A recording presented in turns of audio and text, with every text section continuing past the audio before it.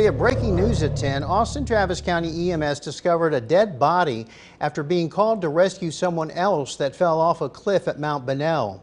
This happened just before 7:30 tonight.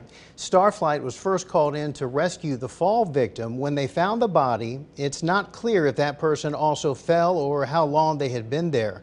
The survivor was taken to Del Seaton. We have no word on their conditions at this time.